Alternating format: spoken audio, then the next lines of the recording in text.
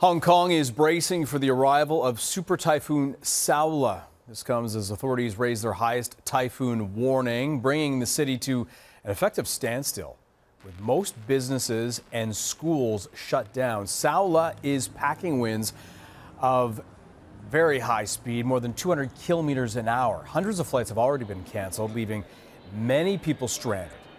The storm is expected to make landfall late today or early Saturday.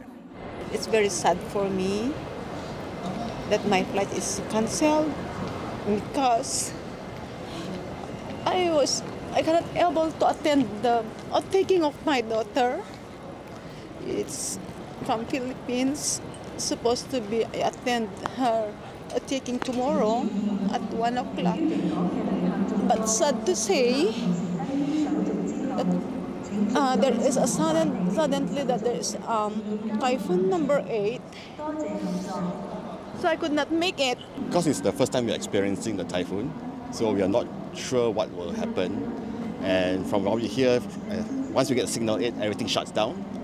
So it's better for us, like we book a hotel, the airport hotel, because we weren't sure whether the trains will be running from the city tomorrow. 都擔心嘅，因為新聞啊或者係天文台都報到好多都講到呢個風係超強颱風，同埋睇翻嗰個咩，即係嗰個網咧，你見到個風眼咧，其實真係好接近香港咯。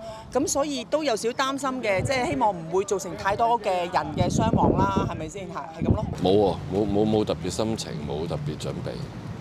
係年都打風，冇咩特別，可能今次大啲啦。